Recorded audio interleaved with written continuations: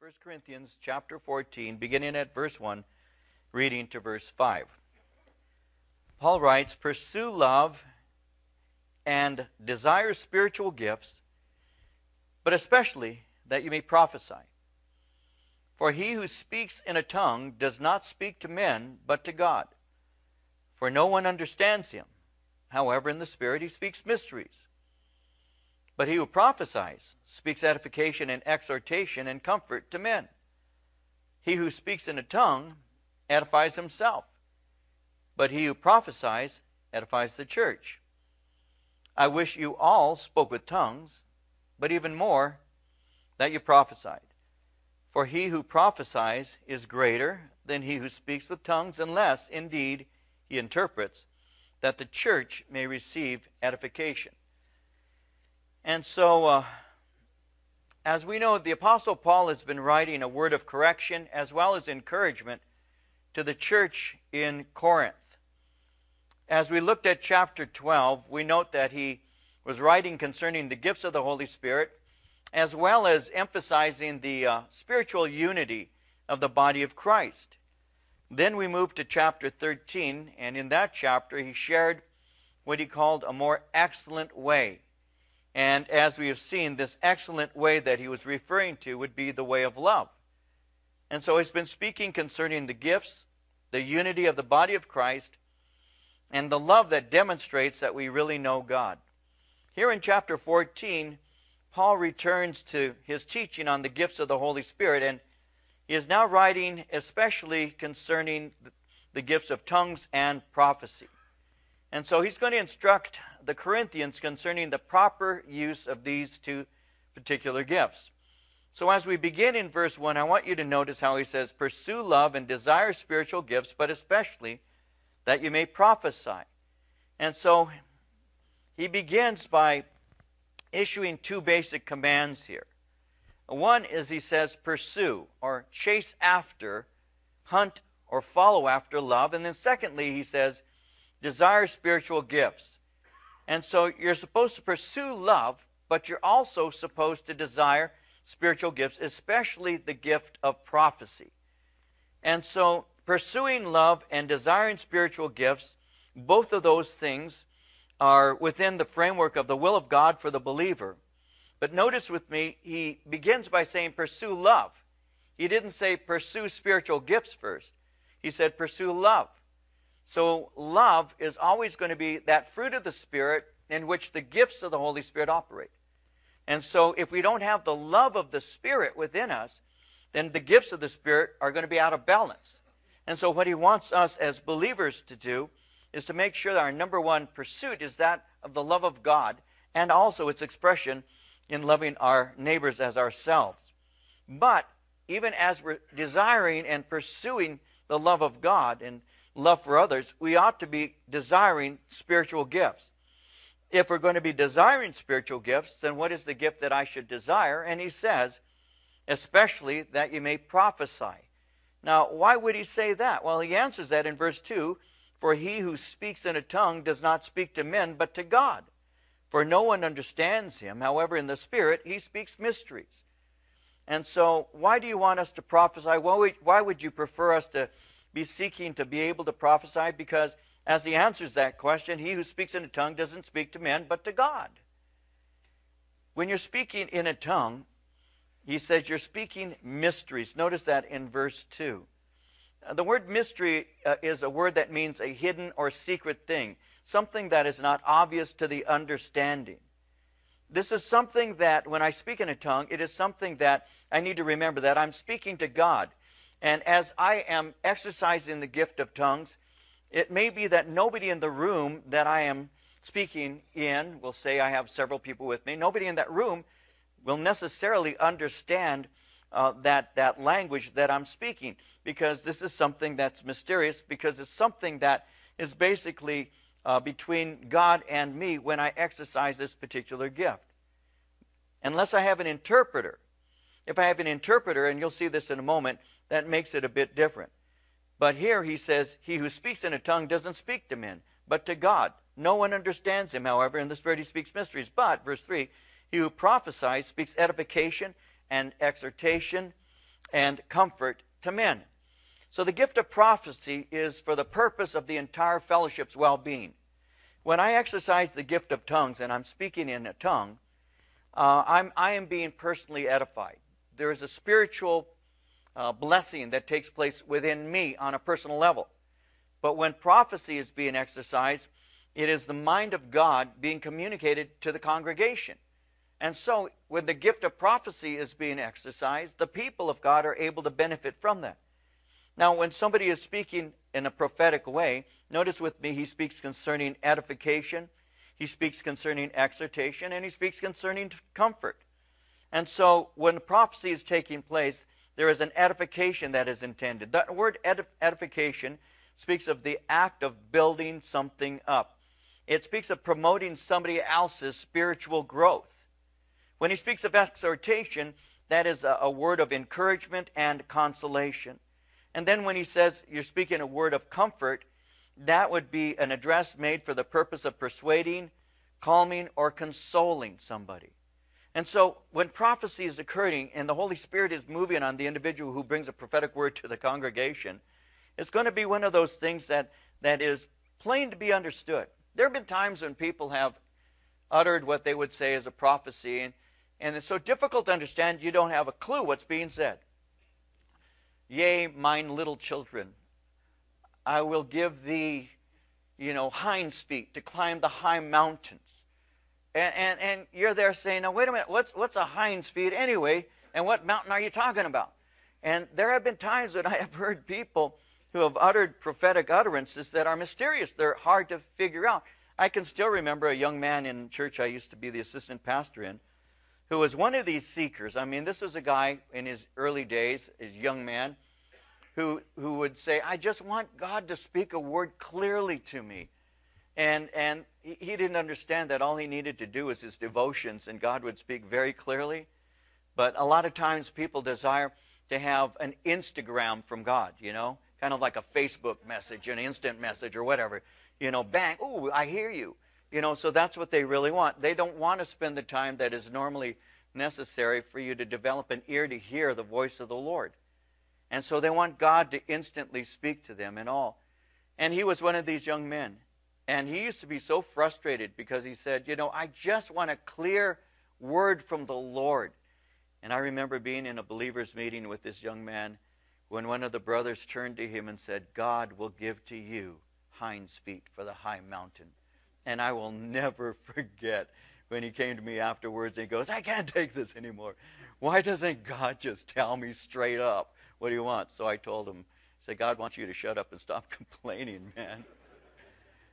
But a lot of times people see the prophetic word as being something very mysterious, but it's actually something that Paul would say when God is moving in that fashion, it's something it's much more comforting and more deep than that. He speaks of edification because it's a word that's going to build you up. I have been in meetings where people have brought the wrath of God upon the meeting. There's, in essence telling everybody you're all a bunch of worthless sinners and all of you are going to burn if you don't turn. And I say, Raw, man, come on. I mean, you got to stop this, man. Why do you do that so often? No, they'll say you're gonna burn if you don't turn. But I have discovered very often that's really the anger of the individual speaking. The frustration that comes out of that person because they're so tired of what they see as apathetic Christianity, and thus they kind of like embellish their own concerns by saying this is God's word to you. Paul says, listen, when God is speaking in a meeting, he brings a word of edification. He wants to build you up. He wants you to have a stronger faith in the Lord Jesus Christ.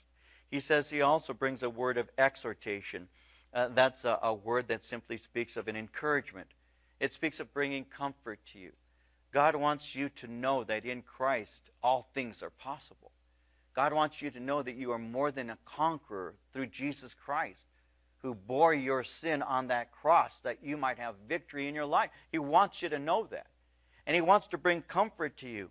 He wants to bring us to a place of consolation. He wants to bring us to a place of of peace with him. And that's what happens when a prophetic word is being spoken. There may be certain elements of it that awaken me to areas of my life that God is dealing with, things that will clarify for me, and I know that the Lord is speaking and there's something I need to do. I need to deal with this so I can be more solid with him. But the end of it is going to be a sense of, God's in control. I'm going to be all right because Jesus Christ has paid that price for me. And so when a prophetic word is being spoken, it is for edification, exhortation, and it's for comfort. And that's what Paul is speaking about here when he says, he who prophesies speaks edification, exhortation, and comfort to men. But he goes on in verse 4 to say, he who speaks in a tongue edifies himself, but he who prophesies edifies the church. So tongues, the gift of tongues, when exercised, has a personal effect and does not by itself provide edification for all who are present. He says in verse 5, I wish you all spoke with tongues, but even more that you prophesied.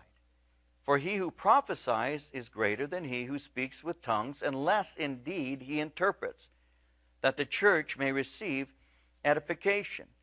So I want you to see this. When he says, I wish you all spoke with tongues, but even more that you prophesied, that word wish isn't used in the way that we normally use it. I kind of wish, that wish list kind of thing that we can have. No, the word wish here in its context is really more of a sense that this is my wish for you. It's more of a command. It's more of an encouragement. It's more of a permission for people to desire to prophesy. My wish for you is that you would hunger to bring a word to the congregation. It's not that Paul is saying, I don't want you to exercise the gift of tongues. But between the two gifts, if you were to have one exercise in a congregation, he's saying, my desire would be that you would be one who brought a word of edification, exhortation, and comfort to the body of Christ. I wish that you all, my desire is that you would all desire to prophesy. Now, I'm not stopping you from speaking in tongues, because Paul would be saying, I want you to do so, but my greatest desire is that you prophesy. Now, why is that? Well, he says in verse 5, because he who prophesies is greater than he who speaks with tongues. Now, in this context, when he says the one who is prophesying is greater, in the context, the word greater there has a deeper or a greater importance. The gift of prophecy is a gift that builds up the entire church. So he's writing this for the sake of emphasis. Obviously, the Holy Spirit knows who to gift and what to give that person, which gift to give that person. But he said, it would be my desire that if you're pursuing spiritual gifts, that the gift that you would be pursuing would be the gift of prophecy, which is, I have to be honest with you, I've been around for a while now, and I think that because there's been some misunderstanding in the gifts of the Spirit, that oftentimes people have put the emphasis on the wrong kinds of gifts. Paul is not saying we shouldn't have a desire to speak in tongues. He's not saying that you shouldn't want to be able, and we'll see this in a moment, what he's speaking about in more clarity, but he's saying, listen, if you had two gifts that you had access to, which would be the more important gift? He says the greater gift would be that you would prophesy. Why? Because when you speak in tongues, you're building yourself up. But when you prophesy, you're building the body of Christ up. And unfortunately, in some church disciplines, in some denominations, the emphasis is put on the gift of tongues. So there are those who will say that there is no way that you will know whether or not you've been baptized with the Holy Spirit unless you have the accompanying evidence of tongues. And so the entire search, if you will, this entire pursuit of the gifts of the Spirit are really basically brought down to simply seeking one gift, and that is the gift of tongues. And I've had more than one conversation over the years with people who have said that they were in their particular fellowship for a long time and felt like second-class citizens. Because while they were there, the emphasis was that you should speak with tongues. And if you don't, then you really don't have the fullness of the Spirit. And so they felt, because they didn't speak with tongues, that they were not as spiritually mature, that they hadn't been baptized with the Holy Spirit, hadn't arrived in a spiritual sense, and thus they felt like second-class citizens within the confines of their own Christian church that they were going to. But Paul would differ with that. He said, I would wish that you all spoke with tongues. My great desire is that you would all have this particular gift. By the way, there's an inference there that not all people do speak with tongues. He says, but if there was a desire in your heart, if there was something within you that you had as a longing, long to pursue love, desire spiritual gifts, but especially desire that you might prophesy. Why? Because you will build up the body of Christ with your prophesying. When you speak with tongues, you're building yourself up. But when you prophesy, everybody has the benefit of being comforted. Everybody has the benefit of receiving encouragement. And they all have the opportunity of receiving exhortation. So when I speak in a tongue, I build up myself. When I prophesy, I build up the body of Christ. Therefore, desire that you might prophesy. Desire that you might be able to bring the mind of God to the congregation. Desire that you might be able to communicate the heart of God to people. Because if you have a heart like that, you'll be able to minister effectively to the entire congregation. So if you're going to be pursuing anything as a believer, pursue love. Make that your number one endeavor. Ask the Lord daily, God, teach me to love. Teach me to show consideration for others. Teach me to have compassion on other people. Teach me to care about them. Help me to learn to lay my life down. Teach me to love. In a society such as ours that has basically encouraged, especially in the upcoming generations as I see it, has really encouraged people to seek their own for themselves. The message of the gospel still rings true, to die to self and pursue the edification of others. That's really what Christianity is. A house that's divided within itself cannot stand. If you have people at war with one another, always seeking the best for themselves, I guarantee you that house is filled with chaos and confusion and a lot of bitterness and anger. If your house is filled with me first mentality, if your home is filled with I'm going to do things my way for my own benefit and I really don't care how you feel about it, I guarantee you there's a lot of pain in that house. In churches, when churches are filled with that me first mentality, I guarantee you there's a lot of division within the confines of that fellowship. When is the last time you ever heard of a church split that split over people arguing who was the greatest servant in that church? Have you ever heard of a church split over service? No, it's normally I didn't get things done my way. People didn't give me what I wanted. It's normally split over selfishness. It isn't split over servanthood. And so if I'm going to be a servant, then what I need to do is seek the Lord for love. And as I seek Him for love, and I pursue His gifts, then the gift that I should be asking God for, if I'm going to pursue one at all, is going to be a gift that builds up the body of Christ, that edifies you, so that the church is being built up. And that's basically what Paul is speaking about. My desire is for you to prophesy. Why? Because he who prophesies is greater than the one who speaks with tongues. He is more important. The gift of prophecy builds up the entire church. Now he moves on into verse 6 and says, But now, brethren, if I come to you speaking with tongues, what shall I profit you, unless I speak to you either by revelation, by knowledge, by prophesying, or by teaching? So what am I going to profit you? Paul is saying, if I came and I only spoke tongues in front of you, then what profit would that be for you? You need other gifts also, not me simply speaking in tongues. So, what shall I profit you unless I speak to you by revelation, knowledge, etc.? When he speaks of revelation, how am I going to build you up? It would be like this, and I could illustrate it like this. Whenever I teach, and I'll show you this in a moment in Scripture, but whenever I teach, because I have the gift of tongues, because I do speak with tongues, I could just begin speaking in tongues right now. And you'd look at me and you'd go, is he mad? I mean, unless there's an interpretation, what good is it to you? And for 40 minutes, I could stand here speaking in tongues. What would it do for you? How would you be built up? And so you have the ability to make a decision concerning the exercise of gifts. They are actually operating under the basis of faith and your will. And so I can make a decision to come and speak to you in tongues, but that's what Paul is saying. If I were to come and speak to you in tongues, what good would it be to you? There has to be something else there present as I'm with you that will build you up. And so it's not just that Paul would come to speak with tongues, but he speaks about other things. He speaks of revelation. When he says revelation, that word revelation is a disclosure. It speaks of a disclosure of truth. It speaks of instruction concerning things that up to that point were not deeply known or unknown. So he says, it'll profit you if I come bringing you some revelation. See, as an apostle, Paul would reveal to them the depth of the mysteries of God. These are people who are receiving instruction.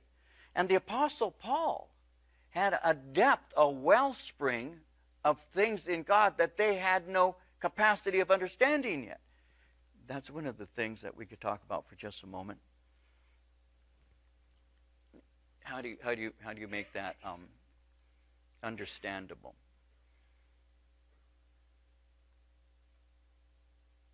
You get saved.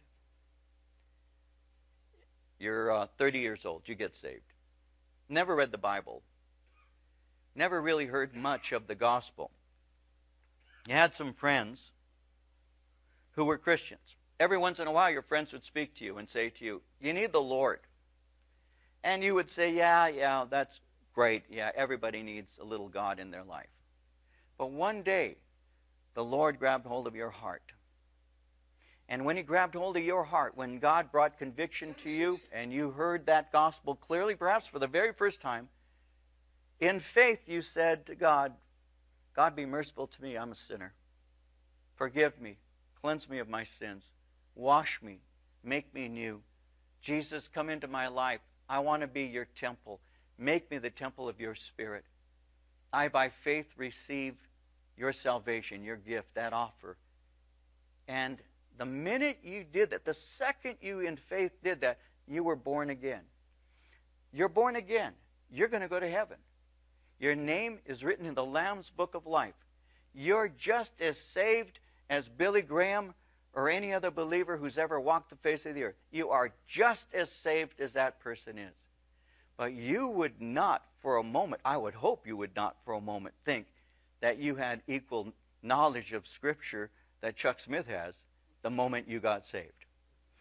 I am saved, and now I'm as deep as Pastor Chuck. I don't think so. It doesn't happen that way. Just because you're saved doesn't mean your understanding and depth of experience is equal to somebody who's been walking with the Lord for many years, right? It's like the kid who just got their driver's license. You've been driving for many years. That kid just got their driver's license. They're 16 years old. They just barely passed. And then they want to start instructing you on how to drive after you've been driving for 10, 15, 20, 30 years. And what do? You just kind of smile. Is that right? Oh, you didn't turn on your blinker. Should have turned on your blinker. Now stop, you know. Oh, really? You're going to help me to drive now when you could barely walk yesterday and now you can drive. There have been times, and I tell you this, I've been in the ministry for a long time.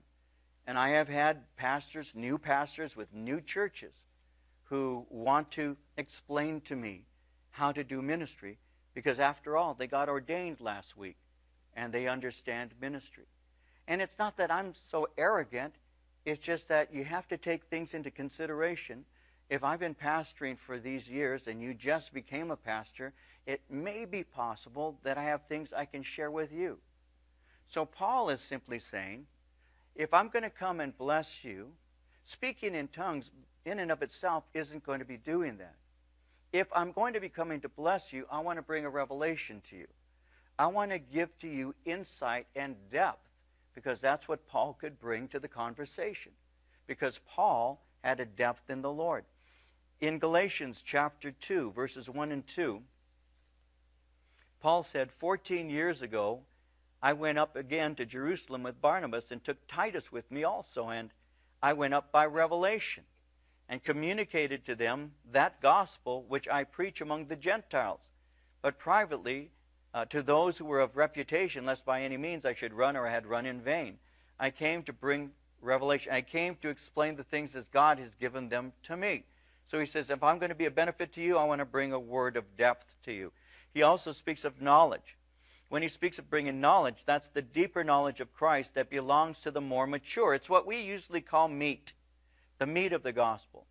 Babies in Christ cannot perceive the deeper things of the Holy Spirit because a baby in Christ is yet to experience deeper things. The Bible speaks concerning the fact that when somebody's born again, they're a baby in Christ. Babies in Christ usually have the milk of the Word. But over time, through exercise, in other words, through putting these things into practice, the baby who at one time was nursing and getting the basics, the foundations, the fundamentals, will move into something called meat, the meat of the Word. They're the deeper things. They're the things that the more mature have understanding of. There are times, again, when a pastor is speaking with a young person in the church, a young believer, and that pastor will be speaking on the fundamentals, on the basic things, because they're building that person up, and they're sharing some things.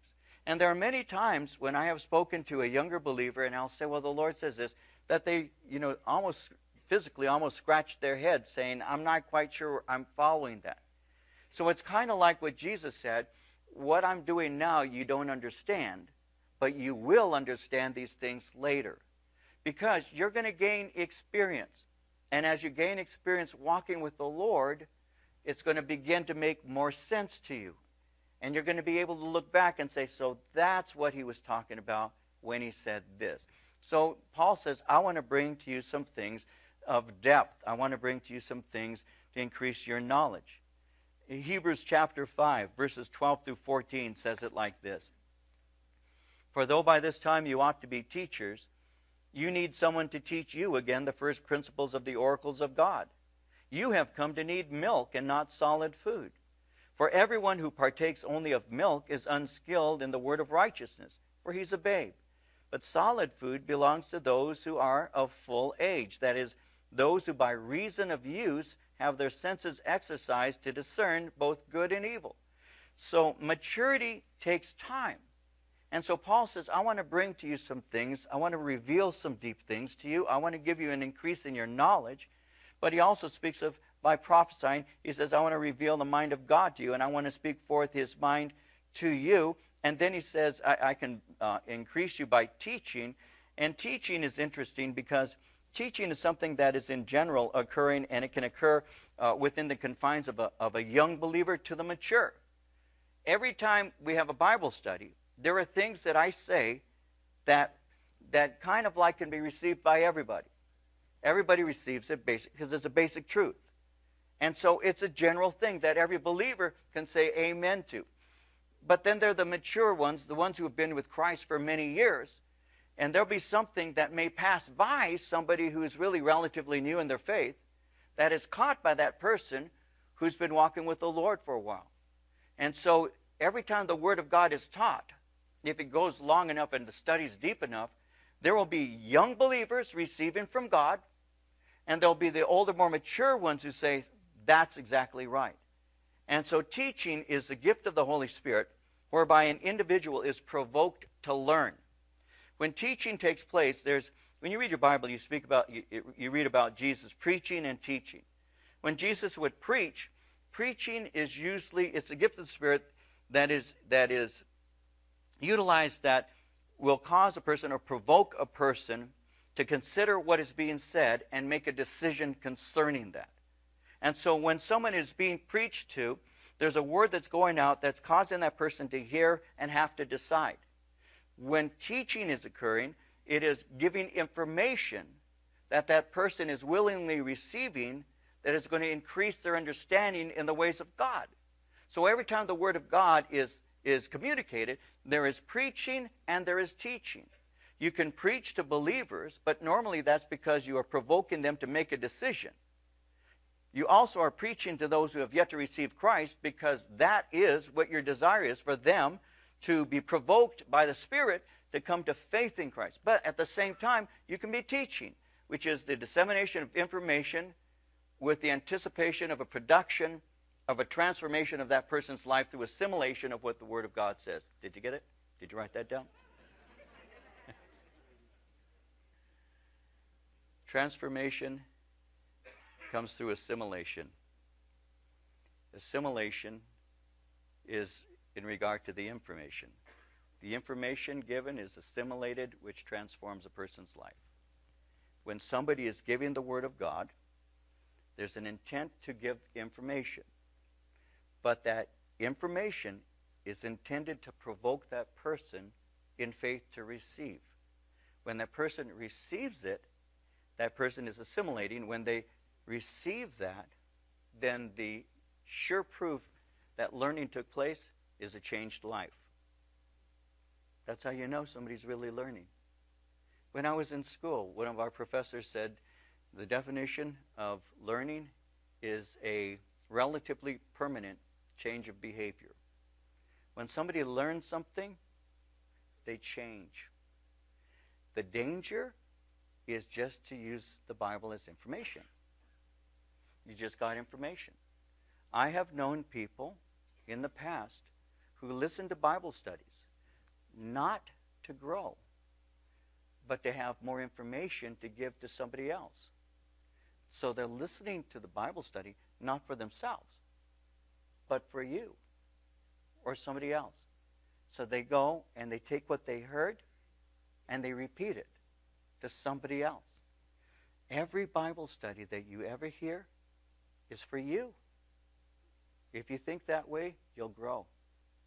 Every Bible study that you ever hear is for you, so that you can hear and God can say, see, I can do this in your life. Then you personally take that home and you live it.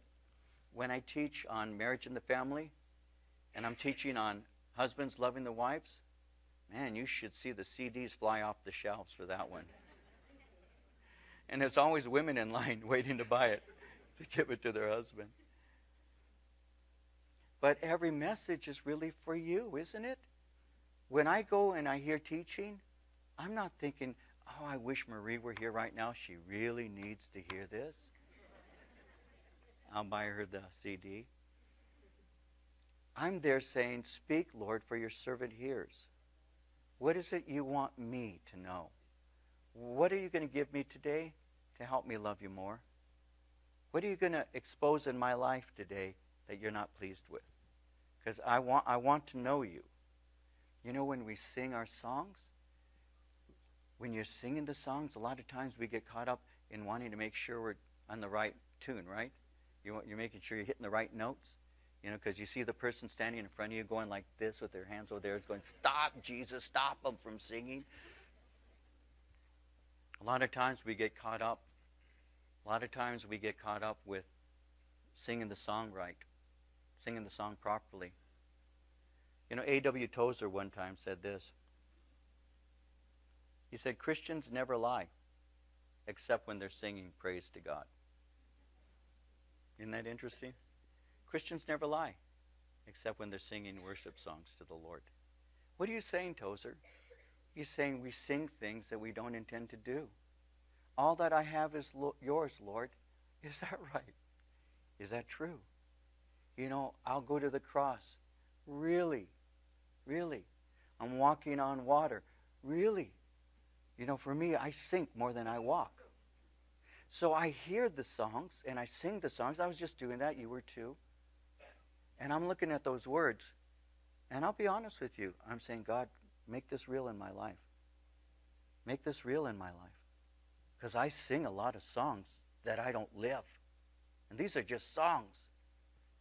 So when you listen to the Word of God, can you make an agreement between you and the Lord that what the Lord says you'll do? Because if you're willing to do that, I guarantee you, your life will change. Your life will radically change. You'll become mature. So Paul says, what benefit do I have if I come to you and I speak in a tongue? You're not understanding. But if I bring a revelation, if I bring knowledge to you, a word of prophecy to encourage you, if I bring a teaching to you, your life will change if you listen. So he's contrasting these gifts. Tongues builds me up personally. Prophecy edifies the congregation. And so that's what he's sharing about. He goes on in verse 7, and he says, even things without life, whether flute or harp, when they make a sound, unless they make a distinction in the sounds, how will it be known what is piped or played? Even music, he says, has to make musical sense to the hearer, or it's just noise. When you look at music, music has rhythm, it has chords and melody, it has harmony, simple structure. All of that is extremely important. So he's simply saying, without things without life like a flute or a harp, even music has to have organization. Then he continues in verse 8, and he says, if the trumpet makes an uncertain sound, who will prepare himself for battle? The trumpet, when he speaks about a trumpet, is not simply a musical instrument, but it was something that was used for various reasons. In the military, when I was in the Army, trumpets, you actually had certain sounds made by the trumpet that had different meanings. You would have what was called a call to arms. You would have trumpet sound that was to sound a charge. There was the sound of the trumpet that would wake you up, and they had the sound of a trumpet at night. It was bedtime, and they have taps. I mean, there was a variety of things that the trumpet would do. So he's speaking concerning the fact that a trumpet needs to have a certain sound. It has to be certain in what it is, what the music or the sound is being made, or it's not communicating to the people who hear it. So if the trumpet makes an uncertain sound, who will prepare himself for battle?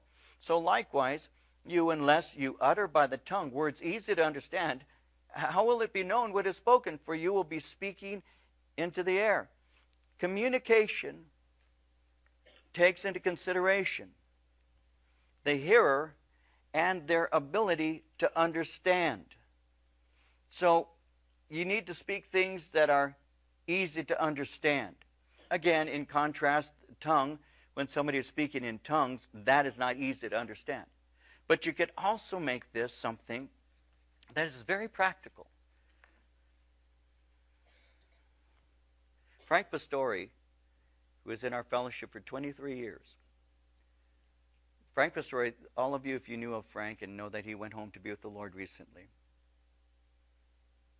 Frank Pastore is one of the smartest men that you'd ever meet. Very, very bright man.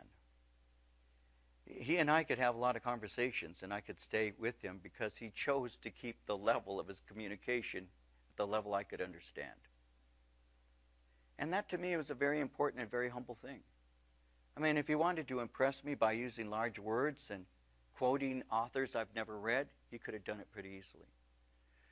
I've never been one, and I think I'm speaking to a group of people who are similar, I've never been one who gets overly impressed with people using large vocabulary, big words. I haven't been that way as a teacher, but the Lord had to teach me that because when I was first beginning to teach, I was going to college. And going to college, you begin to expand your vocabulary. I'll take you a step further just to try and make sense of this for you. Just before I got saved, I started reading again. I hadn't read anything other than comic books for years. The last year before I got saved, I picked up books and started reading them again. So I started reading a variety of books. When I got into the military, I was now saved. So I started picking up books by different writers. One of the writers that I was reading was a German existentialist. And I started reading books by this guy because he had some spirituality to him. But the problem with this guy is the words he chose to use were so large, I didn't have a clue what he was talking about. So what I did is I started reading his writings with a dictionary. So I was constantly opening the dictionary to find out what he just said. So I started expanding my vocabulary simply by reading a man who had an expansive vocabulary. That became a habit in the way that I spoke, because I'm reading these books with big words. So now I go into college, as I'm in college, the professors are starting to introduce me to concepts and words.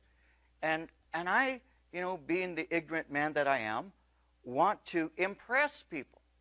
So I start taking these words and I start using the words in Bible studies.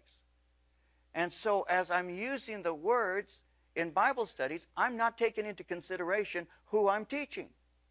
My dad is one of my Bible students. My dad went to the 8th grade. That was as far as he went educationally. My father was a very intelligent man, but in his day, he had to quit work at 13 to work the fields to provide money and food for the family. That was typical of my dad coming out of the Depression era. And there weren't a whole lot of kids who graduated from high school because many of them during that era had to quit school to provide for the family. And my dad came from a family of 12 kids. So they had to take care of the family. So my dad did not pursue education. Went into the Navy at 17, got out, got married, started having a family. And so my dad was a reader. He would read the Reader's Digest every night. My dad had it right next to him. It was like his Bible. And he would read the Reader's Digest. He was always reading the newspaper. He was a reader. He was intelligent, but he was not educated. So now I'm teaching Bible studies.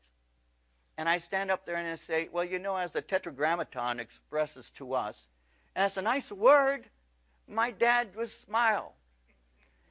And the Spirit of the Lord said, your father, this is the truth. The Spirit of the Lord spoke to my heart and said, your father's very proud of you. He doesn't understand a word you're saying, but he is proud of you. I am not kidding. That's the truth. That's the truth. The Spirit impressed my heart. And the Scripture says you need to utter words easy to understand. Thank God for the intellectual believers. There are so many of them, and I thank God for them. They're warriors for us. Thank God for them. I don't put them down, and I thank God for their vocabulary. I really do. But the Lord a long time ago said, make sure, he taught me this, but Pastor Chuck expressed it to us when he said, make sure that you put the cookies low enough on the shelf for the kids to get to. Don't use concepts and words that strain people to the point they don't know what you're talking about. They may feel that you're real deep, but they walk out unchanged because you didn't help them to know Jesus. And teaching is supposed to help people to know Jesus. It should be like salt, making you thirsty for more of Him. But if you're using concepts and words that impresses the crowd but doesn't edify them, you're speaking over their head. You're speaking in the air. You're speaking over their heads. It's something they're not going to grab hold of. Paul said, my desire is to say things easy to understand so that everybody's edified.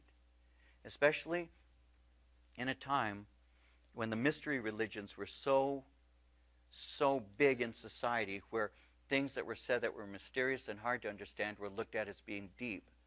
Paul was saying, I want you to have clarity. I want you to know the Lord, and I want you to walk with Him. So I will make sure that I take in consideration the hearer and their ability to understand. In verse 10, there are, it may be, so many kinds of languages in the world, none of them is without significance. Therefore, if I do not know the meaning of the language, I shall be a foreigner to him who speaks, and he who speaks will be a foreigner to me. Communication is two-way. It is intended to communicate with someone else. Don't be speaking a language no one understands. Make sure that you're able to communicate. Verse 12, even so, you, since you are zealous for spiritual gifts, let it be for the edification of the church that you seek to excel. Be zealous to minister for the edification of the entire body, because that's the purpose of the gifts. And when you exercise your gift, do not draw attention to yourself. Remember in chapter 12, verse 7, how he said the manifestation of the Spirit is given to each one for the profit of all. So be desirous of building up the body of Christ. Verse 13, therefore, let him who speaks in a tongue pray that he may interpret. For if I pray in a tongue, my spirit prays, but my understanding is unfruitful. What's the result then? I will pray with the Spirit, and I will also pray with the understanding. I will sing with the Spirit. I will also sing with the understanding. Otherwise, if you bless with the Spirit, how will he who occupies the place of the uninformed say amen at your giving of thanks? since he doesn't understand what you say. For you indeed give thanks well, but the other is not edified. So let him who speaks in a tongue pray that he may interpret. If one speaks in a tongue, there needs to be an interpretation.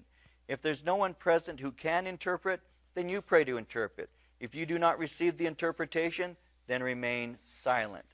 When he says in verse 14, if I pray in a tongue, my spirit prays, but my understanding is unfruitful, notice how he says, my spirit prays.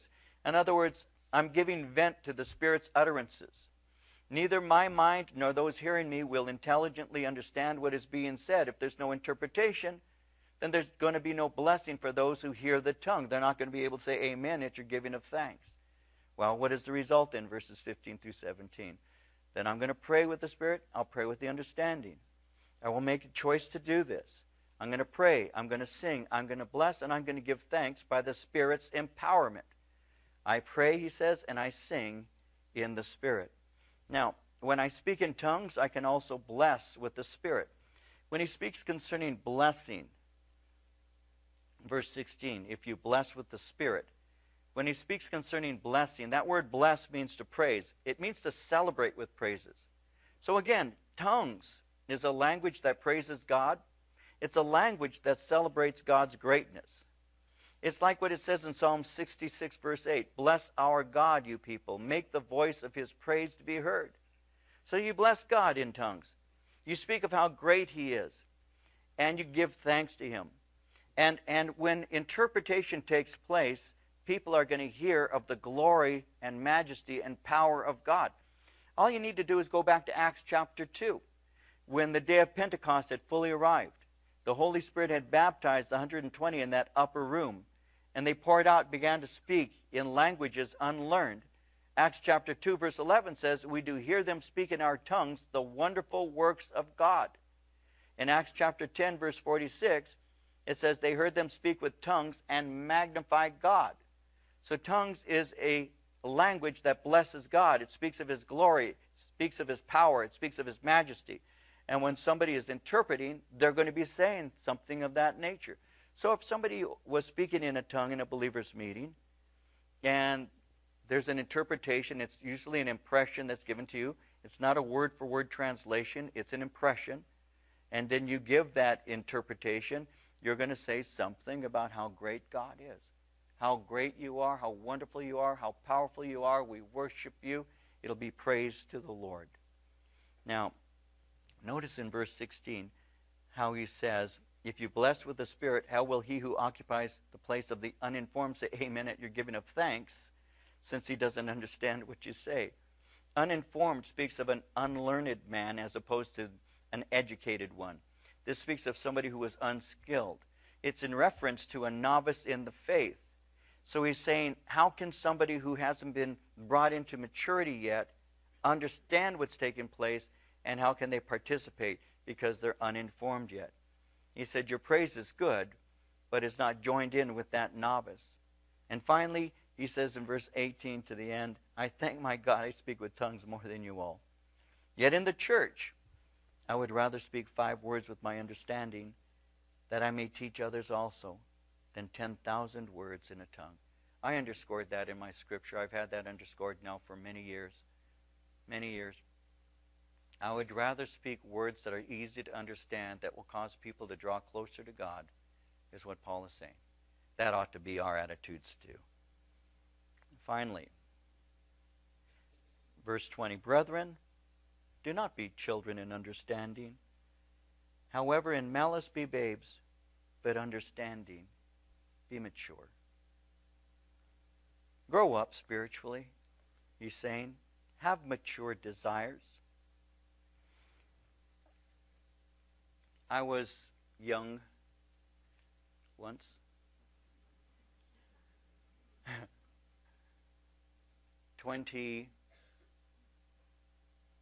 About 28 at this time. I was part of a group of 12 men who were placed in ministry at the Calvary Chapel that I eventually became an assistant pastor in. We had an older gentleman who, at that time, to me older, meant that he was about 60 years old. Now I see him as a young man, but at that time, he was around 60 years old. And we were having a meeting. And he had said something to the effect that he had small spiritual needs. I'm trying to remember exactly how he put it. I have small spiritual needs. I only need a little bit of the Word of God once in a while throughout the week because my spiritual needs are so small. Now, I had gone with this brother to a smorgasbord, and he had gone up to fill his plate 3 times. So I couldn't help but wonder why his physical appetite was so great and his spiritual appetite was so small.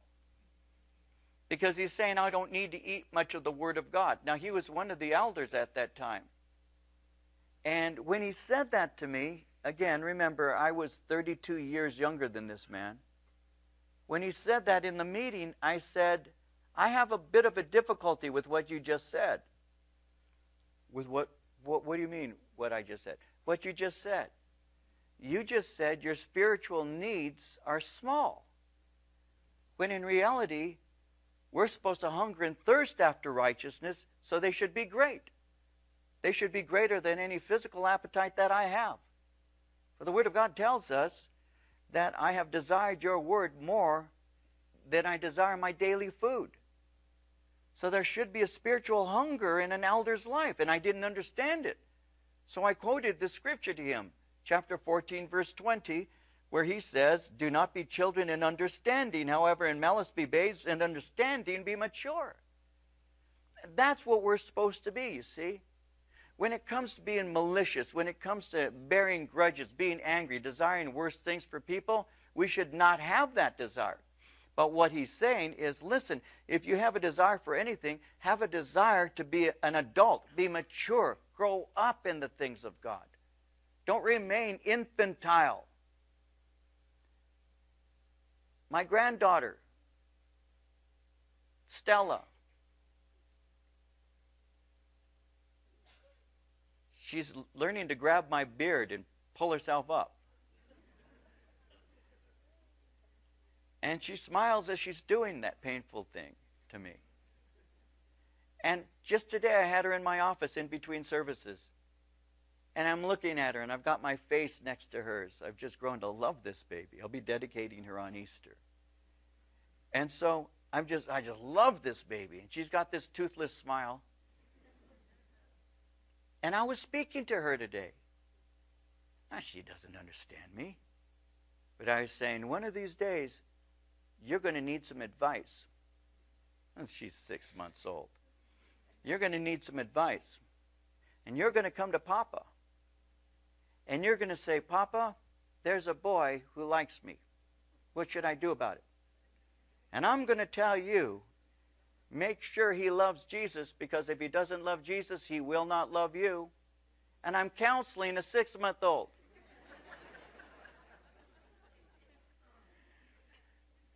She's a baby. Do you think she's taking my advice? No.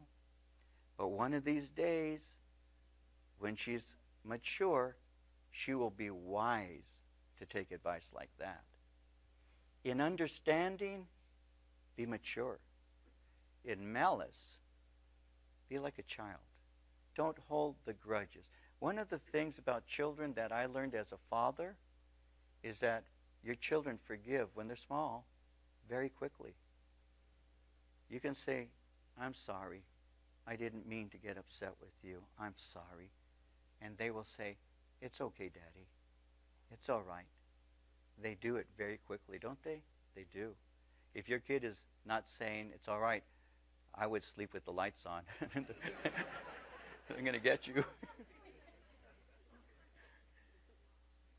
I remember many years ago I was unjust to one of my children. And I said to them, forgive me. I was not, my response to you was not right. I'm so sorry. Forgive me. It's okay, Daddy. I still remember the conversation. It's okay, Daddy. I said, no, it's not. It's never okay. It's never okay for me to not be kind to you. It's never okay. I'm sorry. I didn't want them to start making excuses for bad behavior, even if it was from their father. It's wrong. And I apologize because I was wrong in what I did. I was wrong for being upset, and I'm sorry. I wanted my children to grow up to know the Lord, and I wanted to provoke them to see His love from the beginning. So when they grew older, they would have an innocence still about them because they had matured in the things of God. So, in malice be children. In understanding, be men. In understanding, grow up. And that's how it works in the kingdom of God. You grow up in the things of the Lord. We'll stop here and we'll pick up next week at verse 21.